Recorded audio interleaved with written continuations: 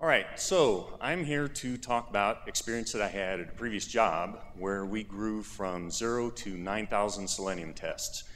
So if you're looking at the conference guide, it says 0 to 15,000 Selenium tests. Sorry, I had an off by one error.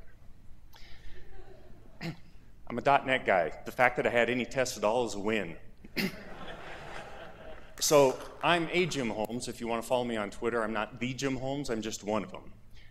So the story is really about going into an organization that didn't value automation. I had to figure out how to get some quick wins and start to get us some good effective testing, and then how to deal with a number of issues that happened along the way.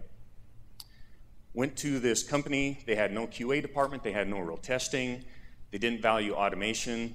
I went in with my eyes open because I went to go work with a couple friends, and I knew the ugly corners, so that wasn't the scary part there. Does it sound okay, or do I need to move that down some? Good? Okay.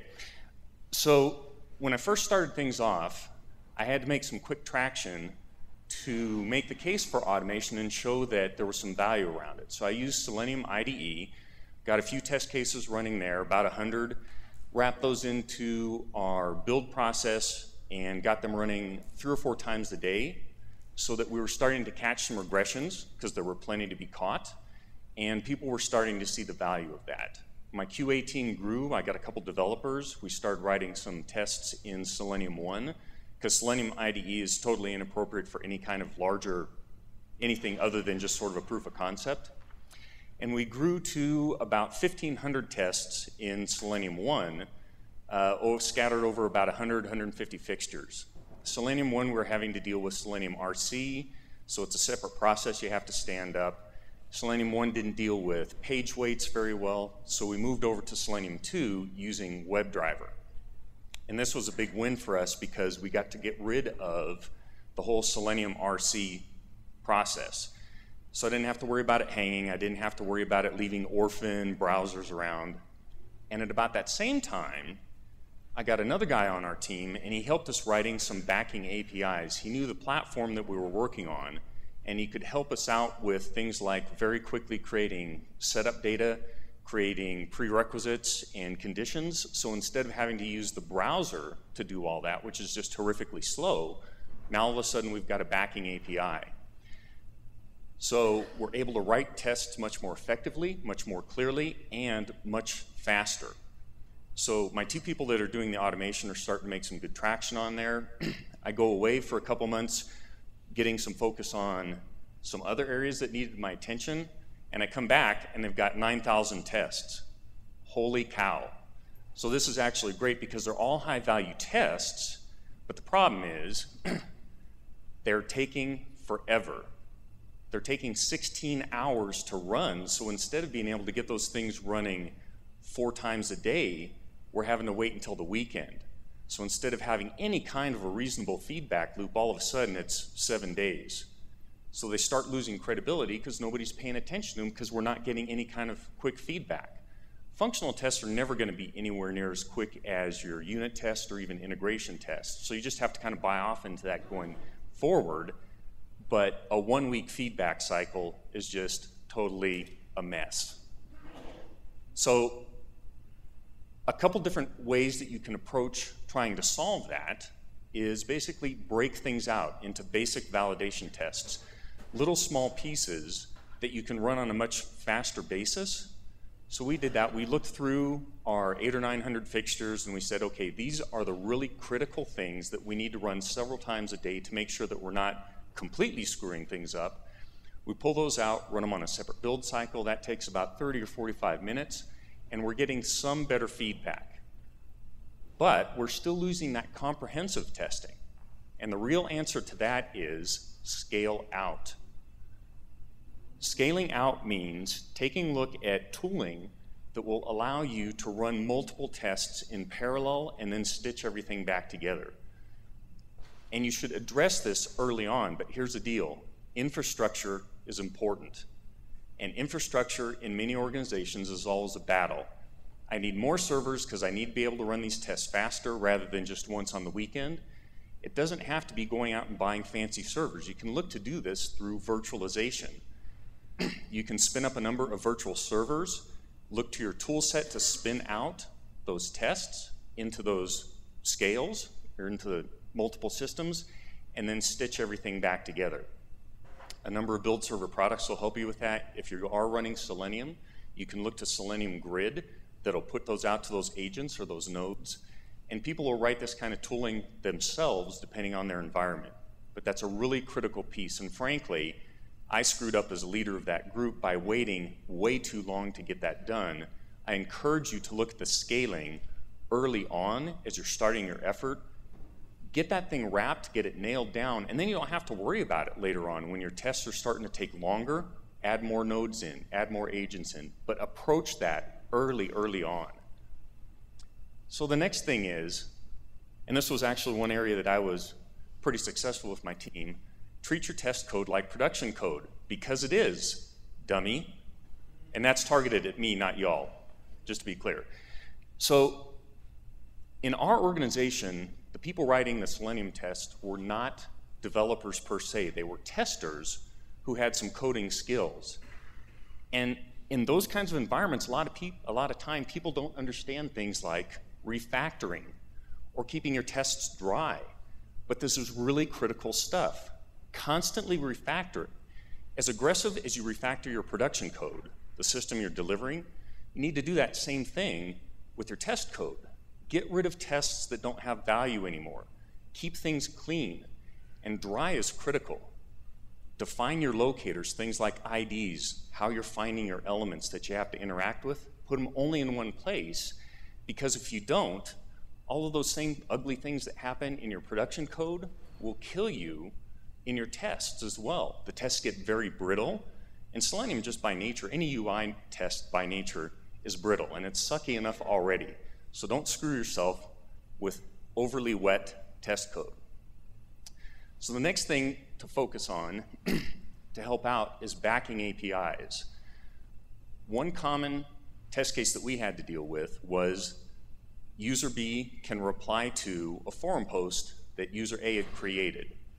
So the test case for this required me first creating user A, create user B, create a group to hold the forum, create the forum post, and then I can finally get to the test, which is go find that forum post and reply to it and make sure that that works. Those 5 steps, trying to do all of that through the UI, add tons of time onto your testing.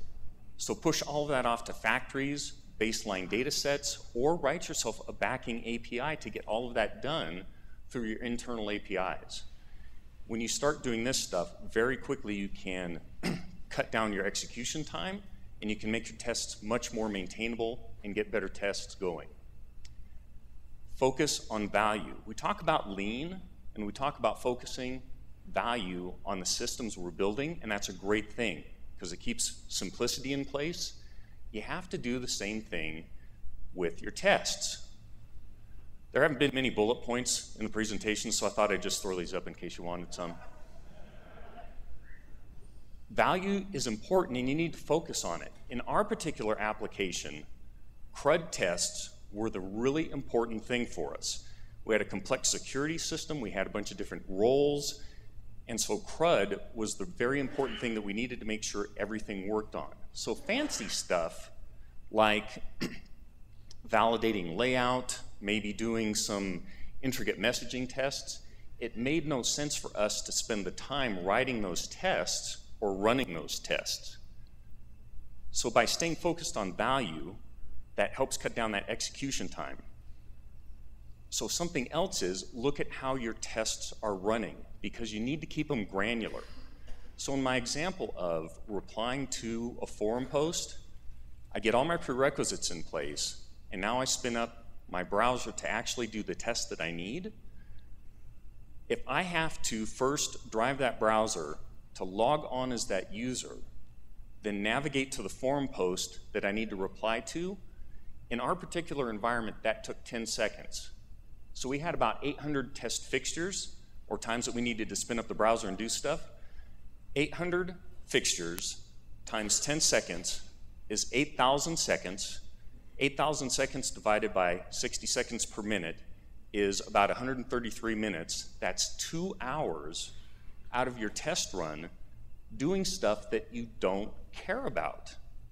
So figure out ways to creatively get around that kind of stuff. In our case, we were going to make use of cookies so that when you stood up a Selenium browser, you can pass it a pre-generated cookie, and the system could see that the user was already authenticated, and I'm able to bypass that whole logon stuff. That logon stuff needs to get tested, but it gets tested elsewhere in very granular tests. Skipping that lets me focus on, can I go find that post? Can I click reply? Can I put some text in? Click submit, and it shows up. That's my test. Be very careful about what you're testing when you're doing functional testing. Any test, right? You don't want to pollute with things that aren't germane to that specific test. So culture. Culture matters, no kidding. There are entire conferences about culture. There are huge books about culture. There are any number of people, including myself, at conferences who hang out and drink large amounts of alcohol to try to deal with culture issues. Yeah, been there, feel your pain. So if you don't have a culture that values testing and that values automation, you're screwed. So how do you deal with it? I went into a company knowing that they didn't have any value about this, but that I had a few allies and I had some people that were open to things. So I started gaining more allies and I started gaining more openness toward automation by showing small winnable things. So I talked about using Selenium IDE at the start of the project in order to, what? Give me a couple quick wins. I spent a couple weeks, got some tests up, got them running regularly. We were catching regressions, and my boss starts to see, oh, this is worth the effort. I can get you some more people to help out with this, and we can see where that goes. Doing that kind of thing starts to open people up to automation. The next step is testability. How many folks here have worked with, we'll say, legacy UIs that aren't necessarily the most test-friendly? Liars. Okay, there's hands going up. So in our particular case, the platform that we were building was at that point about 6 years old, and so we're dealing with table-driven layout, nested table-driven layout, tables within tables within tables, in some cases like 4 levels deep, gratuitous use of divs for things that we couldn't figure out, and basically like one ID on every page, which was at the top level of the form. So when I have to try to go interact with a specific field or something on the page, more often than not, the closest ID value that I have is about 6 elements up, so I am basically screwed and having to resort to XPath. Does anybody here like XPath? I'm really sorry, there's therapy available for that. So XPath is a large reason why at one point I was drinking about a bottle of scotch a week, but I had to get over that. So if you're in that kind of situation, look to solve some of that culture issue by getting closer to your UI developers. In my case, every time that I'd go to a couple particular UI developers and I'd try to say, look, this is a really difficult UI to test. Can you get me an ID value that's on this particular element so that I can have much faster, much less brittle tests? I'd always get a huge number of excuses why they couldn't do that. I never got really good at winning that battle, but what helped was getting a couple of those UI developers to spend some time each day with me writing tests so that they understood the XPath pain I was having to go through. And it wasn't a 100% solution, but it was a step in that right direction. I don't even pretend to have fixed it magically while I was still there. Unicorns were being killed on a regular basis, but you have to at least make that effort, because if you can't get that supportive culture and the supportive environment, you're never going to get over those hurdles. So, kind of wrapping things up. Long-running tests are tough, and you have to look at how you can get them running more effectively. Look at running subsets of those tests, break them out into basic validation tests so you can get a much faster feedback cycle. Look to do things like scaling things out. Get your infrastructure in place and get it nailed down early on. Virtualization is a great thing. You don't need huge servers to act as agents or nodes for functional test stuff. You just need to stand up some kind of a workstation, a virtual machine without a lot of resources, and be able to split your tests out so that those things run in parallel. But solve that early in your cycle. Treat your test code like your production code. It is production code. Refactor mercilessly. Look to do things, of all of the solid principles, as far as I'm concerned, in functional tests, the dry principle is your biggest ally. Make sure that your test automation writers, who may not be regular developers, understand the benefits of that. Focus on tests that are extremely valuable. Keep them granular and look to get rid of any actions in your browsers that don't specifically pertain to the thing you're trying to test. And by all means, and this is the toughest thing out of everything, we keep hearing it again and again and again. It's not the technology, it's the people. Look to try to address this. Try to figure out how you can bridge some of those communication gaps. Win allies. So I'm Jim Holmes on Twitter. I love talking about this stuff. I'm very passionate about it. If you don't hit me up here, you can reach me through my blog at frazzleddad.com. I have 2 small kids, which is why I have gray hair. So that's it. I got a couple minutes left, and I'd be happy to answer questions. No questions for the .NET guy, sorry. All right, thank you very much.